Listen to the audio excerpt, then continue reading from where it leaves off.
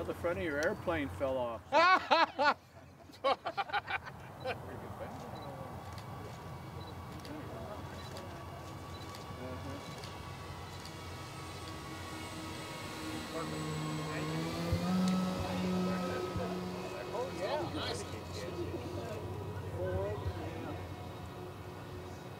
This is my first time at Dawn Patrol.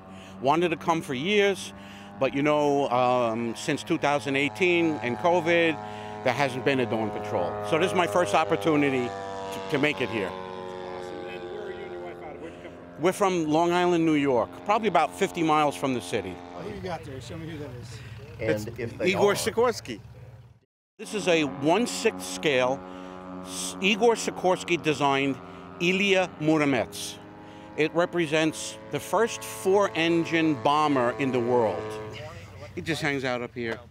Igor designed the first 4-engine aircraft in the world long before any of the Western nations flew a 4-engine airplane. And what he wanted to do was he wanted to create these airliners, civil aviation, to take people through rural Russia. And in 1913, he took 16 passengers in a heated salon in a similar aircraft with electric lights from an airborne generator, windborne generator, heat from one of the nearby engines, and comfortable wicker furniture. And it also had the first airborne toilet in the world. Don't ask me to describe it, I don't have any information. Today's the day. They built around 75 of them during the war. Only one was shot down by the Germans. It was attacked by 4 Albatross fighters. The machine gunners in the Muromets shot down 3 of them before it went down. And it's an aircraft I've known about for many years and wanted to build. But for obvious reasons, people would shy away from it because there's really nothing forward of the leading edge. So the first question I get from everyone is, how do you balance it? I received a document from a friend in Russia that shows that the center of gravity is towards the trailing edge of the wing. So if Igor flew his, I could fly mine. And as you can see, it's extremely stable in low wind conditions. Wow. Yeah, no pressure on you at all. You had everybody watching you. What was that like flying it? It was amazing. The airplane is extremely responsive. It turns great with the 3 rudders. The ailerons are very effective. It's almost like a trainer. Anyone could fly it, really, anyone.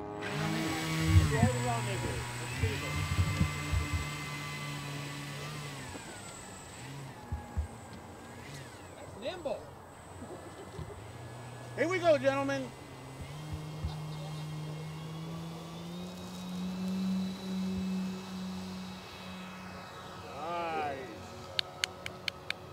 But I just love the history behind these models. Igor was a great aircraft designer. He actually had 3 separate careers. He had 4-engine aircraft in Imperial Russia. He emigrated to the United States. He built aircraft here on Long Island. Actually, he built the first Pan Am Clippers that paved the South American routes. And then, of course, everyone knows the Sikorsky Helicopter Corporation. It still bears his name in Stratford, Connecticut. So the man had 3 separate careers in aviation. What a great guy.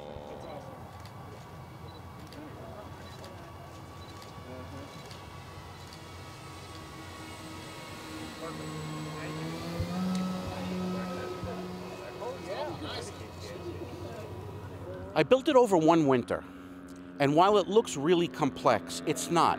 The fuselage is a box. The wings, they're around 200 ribs. I designed the rib. A friend cut out 200 laser cut ribs of different sizes. Balsa, light ply, aircraft grade ply, depending upon where I needed strength. The leading edge and the spars are carbon fiber tubes. And the wings just went together in sections with joiners. It wasn't difficult. The most difficult part was repetition. If you made one strut, you had to make 32 struts, the same. I made all the strut connections. I cut them out of sheet steel, And I just sat there and bent them all into shape and drilled holes in them. And, you know, after a few days, you had them all done. So it's a lot of repetition. The only thing that wasn't repetition was the glass work in the front. I had to make a plug, and then a friend of mine, Nick Zeroli, pulled a couple of shots for it, a clear plastic shot ABS, and another ABS that I could make a frame.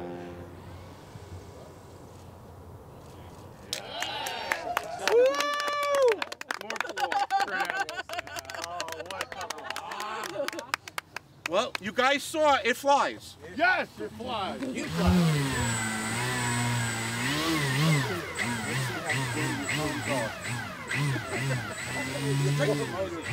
The engines, they represent British Sunbeam Crusader V8s. Sikorsky originally designed this airplane. He flew it on German Argus inline 6-cylinder engines. When the war started, they weren't getting any more engines from Germany. So England sold them 50 of these V8s, which they didn't really care for. But that's the model that I decided to do. And the V8 engines, I'd make one part, like one head, and put all the detail into it. And then I set it in a silicone mold. And then I pour and make 8 resin heads. So that's what I did. I'd make one part on each engine and then resin cast the rest. And there you go. That's amazing. And all the wires hold weight. You got little turnbuckles. Tell me about those. There are over 200 turnbuckles. And yes, they're all wired. They're all safety wired too.